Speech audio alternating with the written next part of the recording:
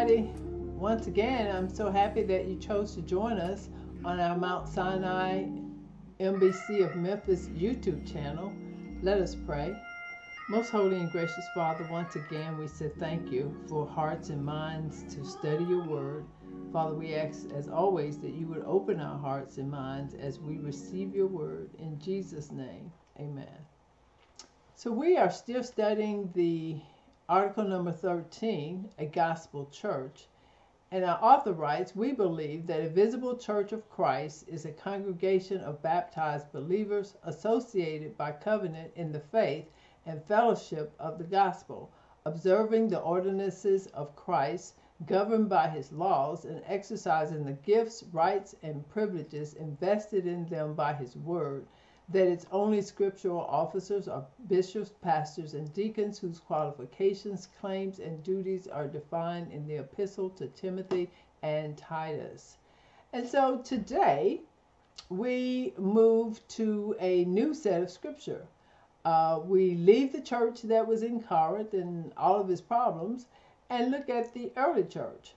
And for that, we go to the book of Acts. And our focus will be on Acts, the 2nd chapter, verses 41 and 42. And I will be reading out of the King James Version.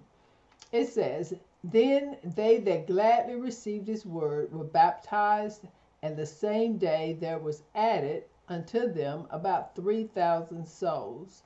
And they continued steadfastly in the apostles' doctrine and fellowship, and in breaking of bread, and in prayers. So the early church starts on the day of Pentecost, which was 50 days after the resurrection of Jesus.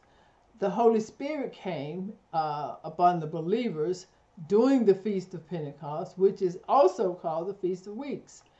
It was one of the 3 annual feasts that all the Jewish males were required to travel to the temple in Jerusalem to appear before the Lord. Thus, on the day of Pentecost, the city of Jerusalem was filled with folk from all over. It is a must to talk about the day of Pentecost when starting a lesson about the early church. It was celebrated 50 days after Passover. And as is common in the Bible, it was also known by other names. That is one of those things that sometimes confuses us and requires diligent study when the Bible refers to the same thing in different names. For instance, Jacob is also called Israel. Then when the 12 tribes of Israel split, 10 tribes made up the northern kingdom and 2 tribes made up the southern kingdom. The northern kingdom was also or is also called Israel and sometimes referred to as Ephraim. The southern kingdom was also called Judah. And so hopefully you get my point that there are situations in the Bible where a thing is referred to by more than one name, and which is the day of Pentecost. That was the case. It was also known as the day of first fruit, or the Feast of Weeks, or the Feast of the Harvest. And so, of course, in the book of Acts, the day of Pentecost is the most notable. It opens by the 2nd chapter, the day of Pentecost. It was a day of celebration. The people would abundantly, it was a day of praising God and giving him thanks, and they were thankful for the harvest of the fields. They were thankful for the great exodus from Egypt, and they were thankful for the giving of the law on Mount Sinai. And all of that was fulfilled in the coming of the Holy Spirit. When Pentecost was fully come, the first fruit was born. which was the church, and the first harvest, which were the souls that were saved. So Jesus had told the disciples to tarry or to wait in Jerusalem until they were endowed with power from on high. In essence, they were not to do anything until they received power.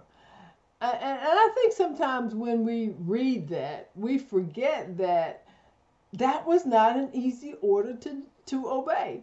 You remember the disciples witnessed Jesus' ascension on the Mount of Olives. Then they were told to, after that, they obeyed Christ by returning to Jerusalem. And it took tremendous courage because Jerusalem was the center of opposition against Christ. And them being followers of Christ made them targets. But once again, we see the difference in the disciples after seeing the resurrection of Christ. They, in essence, had gone from being fearful to fearless.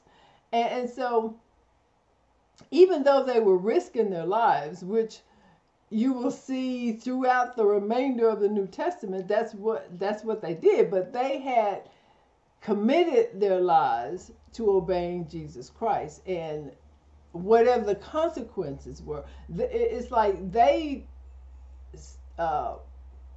thing was to obey and leave the consequences up to God. So they were in one place. Unlike on the first day of the week, remember when Jesus arose from the dead, he had told them that he would meet them. But out of fear, they were all over the place. But this time, they were where they were supposed to be, waiting for the power from on high. And then in Acts, the 2nd chapter, verses 1 through 2, and this is the King James Version, it says, "And when the day of Pentecost was fully come, they were all with one accord in one place.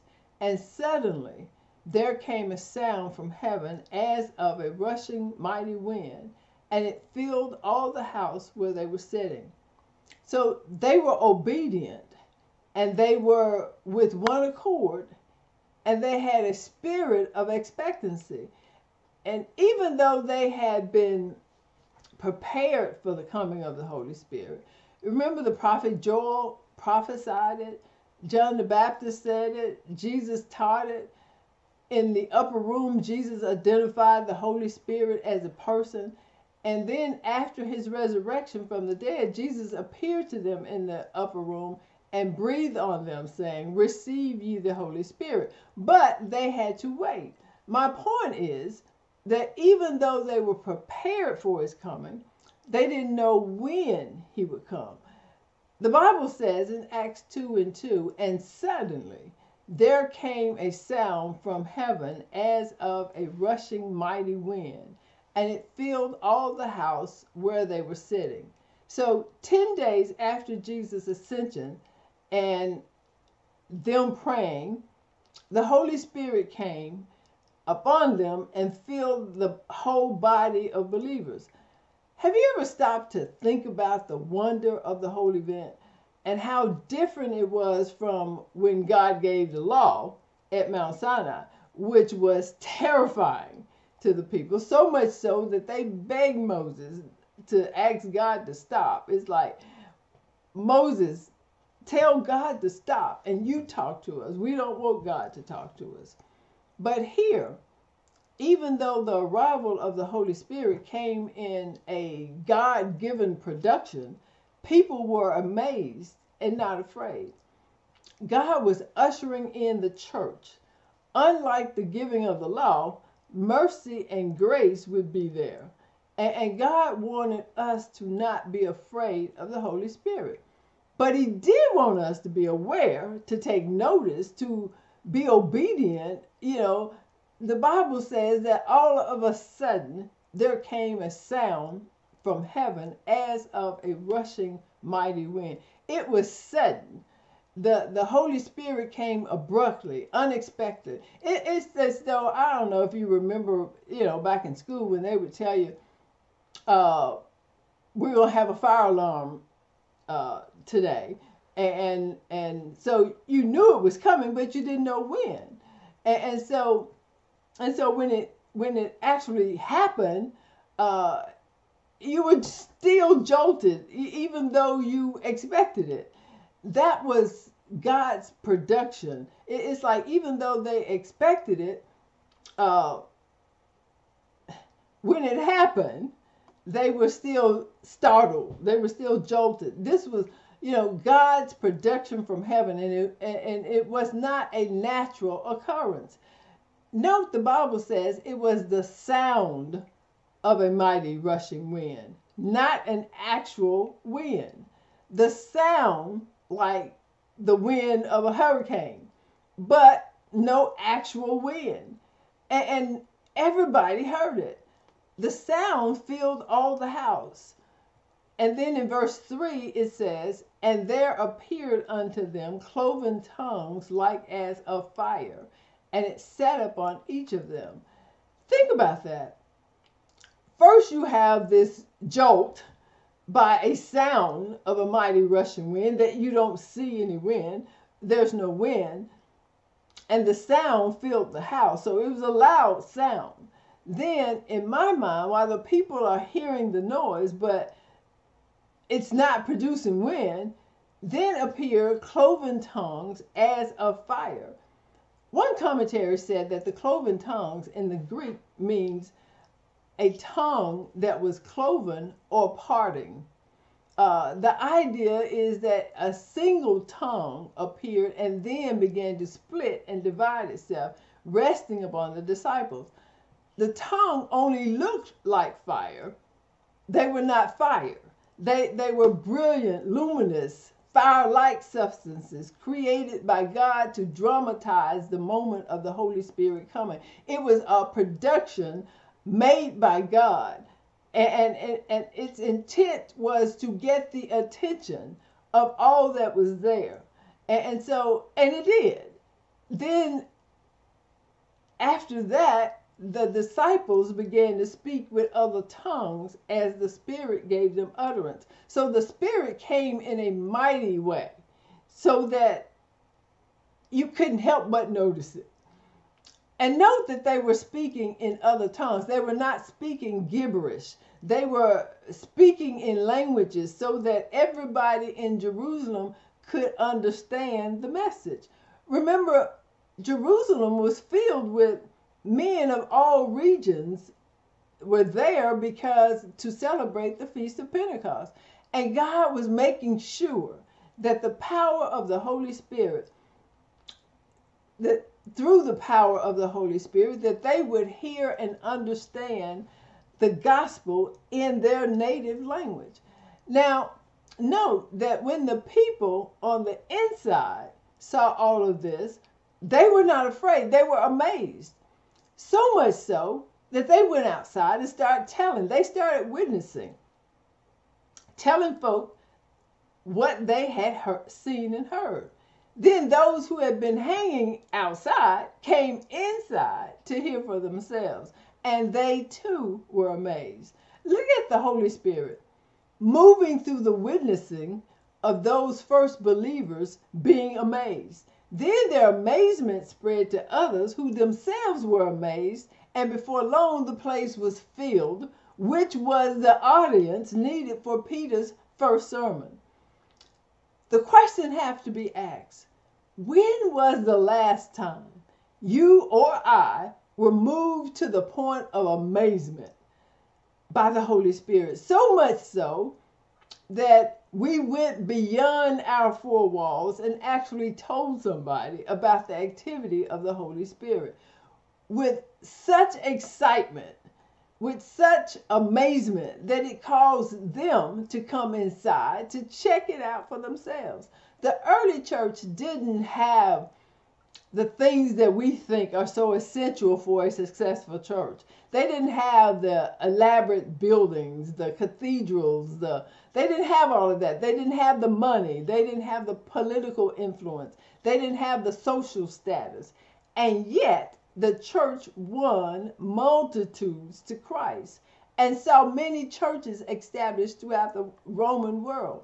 That tells me that it was not in the stuff. It was not in the elaborate buildings. It was not in the money. It was not in the dress, the facade that we put up.